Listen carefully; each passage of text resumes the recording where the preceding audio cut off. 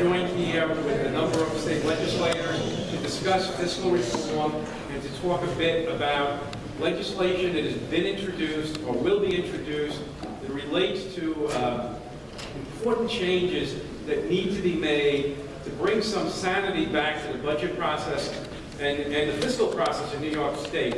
Last year, there were over 80 items, according to the Empire Foundation, 80 items in the state budget that have absolutely nothing to do with the fiscal aspect of the state budget. These items which, included things like the cashless bail and discovery, were items that needed to be debated. No matter where you stand, these needed to be, as they say in the legislature, standalone bills, so that they could be discussed and debated and voted on the merits of the bill. That didn't happen, and it continues to get worse. Each year now, this governor has used this method to essentially keep out of the hands of legislators, but more importantly, out of the hands of the media, out of the hands of the general public, the transparency that is necessary, so that we don't get sideswiped with items such as recreational marijuana. Where is it going to appear? It looks like it's going to appear in a budget bill. Should that be debated separately? The issue of the surrogacy. Possibly people in the room have different positions on it, but should not be debated on the floor of the legislature. These commissions that give voting authority to change laws that should be in the bailiwick of the legislature, these things become contained in commissions that are in and created within the state budget.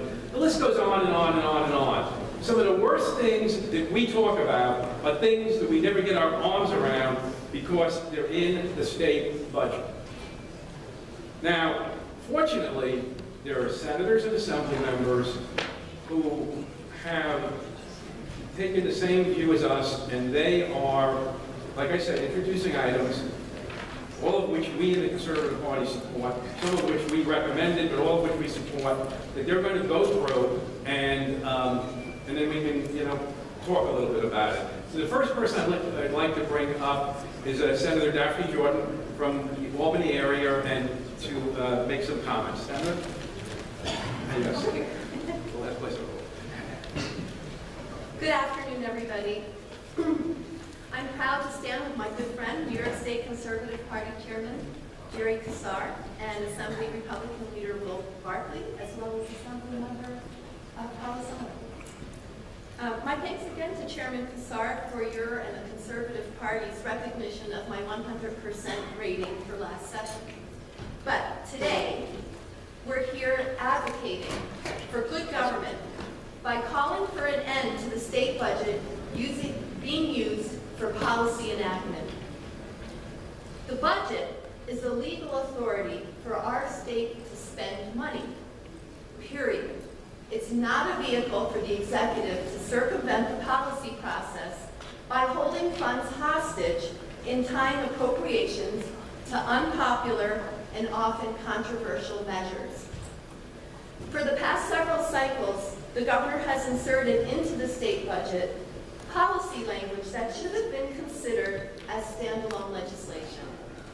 From the minimum wage to bail reform, these measures warranted careful consideration by legislators, but instead were stuffed into the state budget. Using the budget process to secure policy enactment is an attempted political end run around the state legislature and all 213 duly elected state legislators.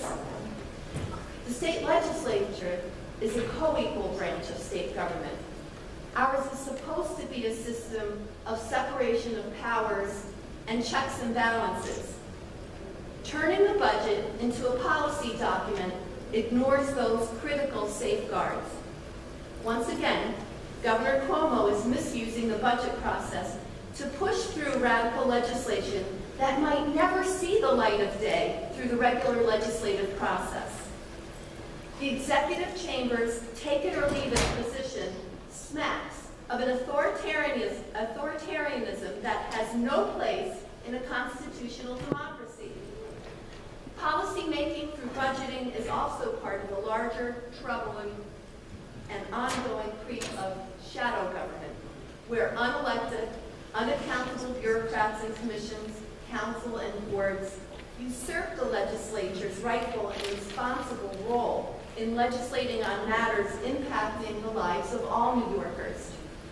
Wage boards, campaign finance commissions, climate councils, the Commission on Legislative, Judicial, and Executive Compensation, they're all a part of New York's shadow government that's growing ever larger and more powerful. The bills that Chairman Kassar, Leader Barkley, and I are advocating for today would restore spending and budgetary sanity to a state in desperate need of both. It would help restore the legislature's rightful prerogative when it comes to policy making. Those bills are Assembly Bill 3538, which I also sponsor in the Senate as Senate Bill 7564, and I will let Assemblymember Pomsano tell you more about that because the bill originated with him. But the bill would basically require broad and overwhelming support for any revenue increase to ensure that the revenue was truly vital to the entire state. It's another tool to force the state to live within its current means. The other bill is Assembly Bill 6018, which I also sponsor in the Senate as 7563, and that's Leader Barkley's bill, so I'm sure he will tell you more about that. Basically, the fundamental purpose of that bill is to ensure that budget negotiations are focused on financial and not policy issues. I also want to mention my other Senate bill, 3373, which restricts the ability of the executive to make laws via the budget.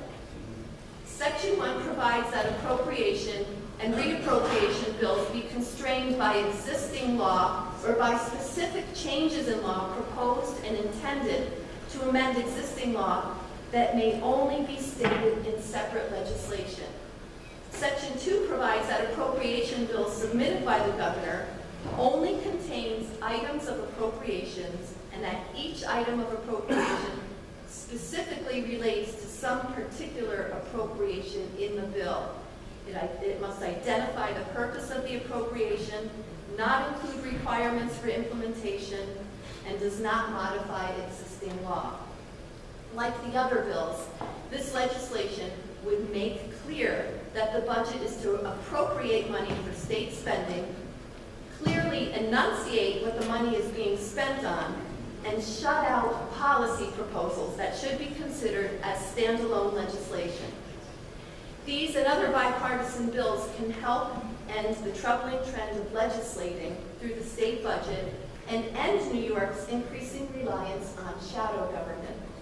The results will be a better budget, a more accountable budget process, and a stronger constitutional democracy, one where the voters' voices are truly heard through their duly elected representatives.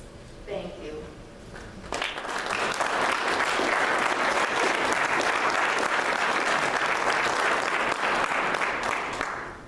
So I would like to introduce the newly elected Assembly Minority Leader, Republican Leader, and I'm going to say Republican Conservative Leader, because frankly, it's become a situation where it's us against them.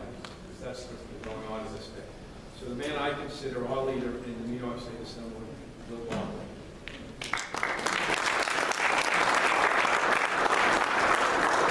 Well, thank you very much, Chairman, and congratulations to you taking over as chairmanship of the Conservative Party. And before I talk about the legislation I want to discuss, I also want to thank the Conservative Party for being a great partner with my party, the Republican Party. Very often, I'd say the Conservative Party is a conscience of the Republican Party. Sometimes we get a little bit off track, and we always have the Conservatives to pull us back. And I appreciate the partnership that we've had with you in the past, and I look forward to continuing that partnership going forward. I want to thank the Senator, of course, for picking up these bills and sponsoring them in the Senate. As you all know, I don't have to give you a civic lesson, but we have to pass in the Assembly, pass in the Senate, and they get signed by the governor. So it's great that we have good leadership like we have from the Senator in the Senate to push for these bills. We're bringing this out because we're beginning the 2020 budget process. We heard the governor's proposals last week, and I think today the individual budget hearings began, so we thought this was a good time to publicize this legislation. And for way too long, state budgets have been overloaded with policies that have no business being in spending plans. The process is rigged to advance the governor's agenda, undermine the role of the legislature, and distract from the hard financial choices that we need to be made this year, particularly. And I think it really is acute this year because we're facing, as you've all heard, a $6.1 billion shortfall. Indeed, our Ways and Means staff indicated to me this morning that it might be even more like a $7 billion shortfall. We take care of approximately $180 billion worth of taxpayers' money. $180 billion. When I started in the legislature, I think it was something like $65 billion, so you can see how much the budget's grown. And of course, we already have an affordability crisis in New York, our sky-high taxes, our overregulation, and our terrible, terrible business climate. So this budget, it's critical that we focus on, in my mind, fiscal issues, not other issues outside the budget. We should learn the lesson from last year. Because of the 3 Democrats in the room, we got some very ill-advised, in my opinion, criminal justice reforms. You may have all heard about the bail reform that took place during the budget last year. And now we have 10 months into that, and all of a sudden you hear the Democrats who voted yes say, oh, maybe we have to go back and tweak this law. Well, you know, the fact that it was in the budget, what happened? Did they not know what the law was going to do, but it was in the budget? So that's one of the reasons we really shouldn't have policy like bail reform in the budget. It really should be a standalone bill. That's why I'm sponsoring legislation that requires each section of the budget bill to clearly reference an appropriation to ensure budget negotiations are focused simply on fiscal issues, not on policy issues. Bills dealing with policy issues should be considered one at a time and not tucked away into the process where legislation is 1, negotiated behind closed doors, 2, hidden from the public and the press, 3, limited to a conversation. You know, we hear about this, 3 people in the room, and debated and passed in the middle of the night. We should have open debates and dialogues on proposals like banning styrofoam, legalizing marijuana, permanent fracking ban, and I think we even should have an open process of maybe redesigning the state flag. So obviously, these aren't budget items, and there's specific proposals that are going to impact millions and millions of New Yorkers. So I hope my colleagues in the Assembly, and obviously with the Senator's leadership in the Senate, will end this poor process. So I'm pleased to join here with the Senator and my good colleague Phil Palmisano and my other colleague Carl Robinick. I didn't see you there, Carl. Thank you for being here. And obviously with the Conservative Party, thank you, Mr. Chairman, pushing these reforms. So thank you very much. And I'm going to toss it over to my colleague Phil Palmisano, who's going to talk about his bill.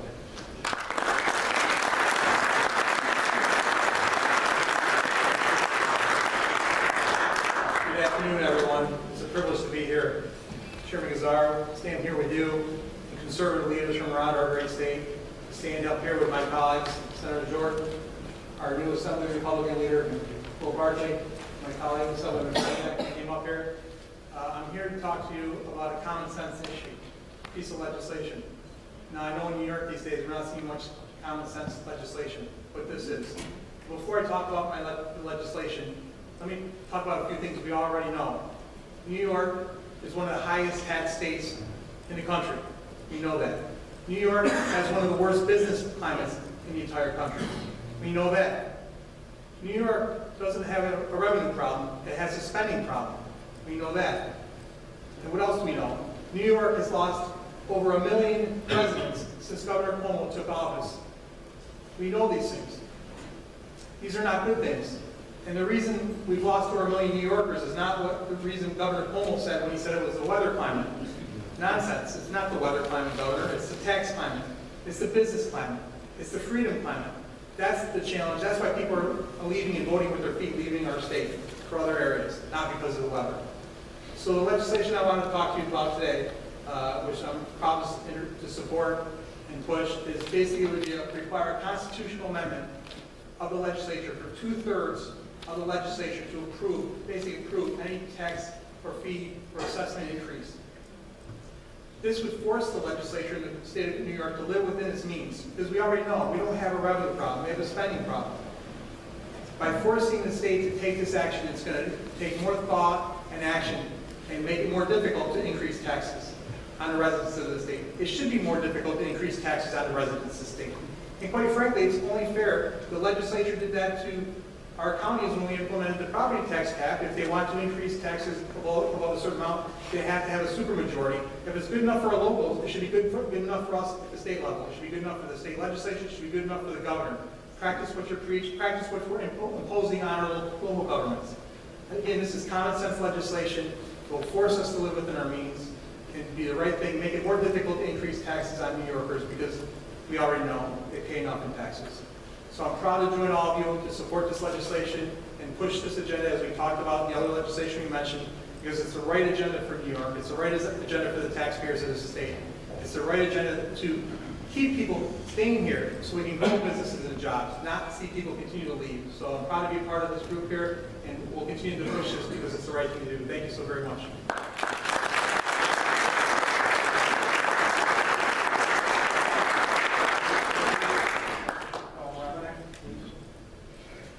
Thank you, Mr. Chairman. I'm Assemblyman Carl Brabenec. I represent Western Orange County and northwestern portion of Rockland County. But as the leader was saying, it's absolutely ridiculous to have policy in the budget. Absolutely asinine. So we need to change that as soon as possible. I mean, we see this with the horrible bail reform bills that were tucked into the budget in the middle of the night. And the same went for, when they renamed the Tappan Zee Bridge, the Mario M. Cuomo Bridge. It's things like that that are just absolutely ridiculous. And it needs to stop. So I'm hoping that all of our colleagues get on board with this, that we can get this through. And also, we need to really attack this horrible bail reform that every single day there's a new incident going on in New York State, and it is harming and affecting the taxpayers of New York State in a very, very harmful and big way. So we need to get on that. I urge everybody out there, contact the Speaker's office, contact the Senate Majority Leader's office, contact the Governor's office. Tell them you want to repeal the bail reform measures that were passed in the budget last year, and you need to repeal it now. We have a bill in the Assembly, A8855. Every single member of the Republican conference has signed on to that bill, and we are pushing that forward. We have also multiple bills to do one-year moratoriums, to give judges more discretion. We need to get back to the table and reform this thing. We'd like to repeal all of it and reform it, but if we can reform it, that would be a win for New Yorkers as well. So we'll keep fighting for you every single day. You have our promise on that, and I want to thank you all for your support. Thank you.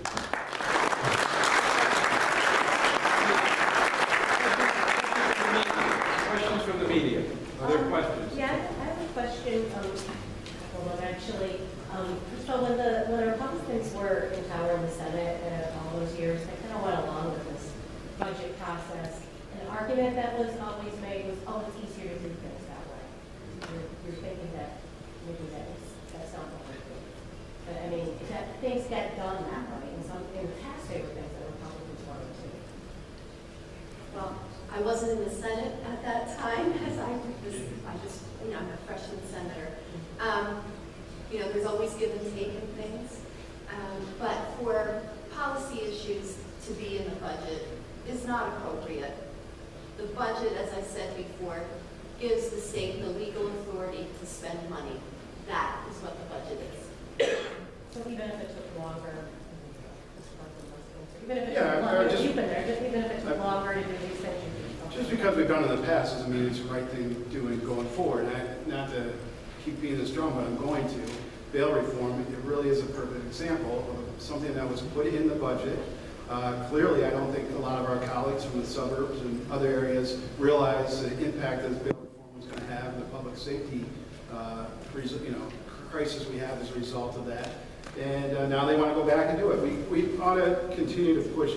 listen, we've always advocated for budget reform, at least in the Assembly. We'll continue to do so. We don't think it's a good process. We think it should be opened up. It should be public hearings. And even though that may have happened in the past, again, we want to change it going forward to make this a better state, better governed state. This is, for us, this is a number of years now. We saw this moving on, and we were concerned. Frankly, last year, I think, took the concern into overdrive, and that's where we're here today. And, you know, this is essentially a policy now of the New York State government as opposed to an accommodation. When this became a policy, a bad policy, you know, everyone needs to stand up, and they are. These legislators are. Questions? Some Democrats have made noise about working to repeal the tax silver via constitutional amendment. Is that something that any of you would be open to supporting, or depending on how it's done? Yeah, I know there's a few bills circulating now. There are some Republican co-sponsors on that. I haven't taken a position myself because this is a new bill, so I want to review it. So we definitely, if the legislature takes over, we just want to make sure that this is not the leaders of the legislature now negotiating the budgets between themselves and, you know, cutting the governor out. That doesn't help us. We really need to have I think, an institutional change with the budget. Although we have these public hearings that every member maybe gets 5 minutes to speak, that's why we don't want public policy involved in the budget. We don't have enough time to look at it. We should have those outside the budget, public hearings. Let's hear the impact. In bail reform, if we maybe heard more from law enforcement and DAs, maybe that bill would have not been the bill that ended up being pushed into the budget. So we could be possibly open to changing that legislation, but I want to look at it. And also, I just don't want to transfer the power to the speaker and the majority leader and take it away from the governors. Frankly, I don't think that necessarily solves the issue that we see. Questions? To the best of your knowledge, do the majority members in either house see a problem with the way things are done right now? Because if they did, that would really help you with getting things done in the future as far as adjusting how policy is formed. Well, I'm just going to say this. That's a failure of the majorities, right? It's a failure of legislators that are only interested in pushing a political agenda that fits their constituencies as opposed to filling an agenda that works for us on a statewide basis. Now, we're not the party part of the legislation. So I would say to you, we as a political party would be hopeful, but we're not naive, that someday all the legislature would work for all people. Well, you have some minority members like Angelo Santa Barbara who says this bill reform is crazy, or some people who are more moderate who say, hey, maybe we should look at this. Do you get the sense that there are enough people who are, I guess, dissenters, for lack of a better term, to where some of these measures could actually have success? Yeah, without a doubt. Again, we're focused on bail reform, and it's a whole host of issues, but bail reform is the most tangible right now because we're hearing stories every day of another violent alleged criminal being released from prison. So we're going to continue, but it's not just that issue, it's budget reform. We're going to continue to pound the drum as a new leader. That's something I promised at conference. I'm going to be throughout the state banging the drum on all these issues. And I think when people hear from us, they understand that, yeah, that is a good idea, or no, bail reform was a bad idea. And hopefully we'll get the media to cover some of this stuff, and it'll ultimately put pressure on the majority's members and the speaker and the majority leader, and the governor. And Minority Leader Flanagan doesn't appear to be here, but I assume he's on board with this as well. I can't really speak for the leader, but yes, I would assume so. I mean, yeah. Any other questions? Do you have any updates on your lawsuit against the public financing? Yeah. We'll give you the update. There's no update. We're anticipating any moment now, a decision, and beyond that, we don't have any additional information. Ralph, is that a good characterization? I haven't heard anything yet. I keep on checking my email. I thought you were checking your heart there. Any additional questions? Without none?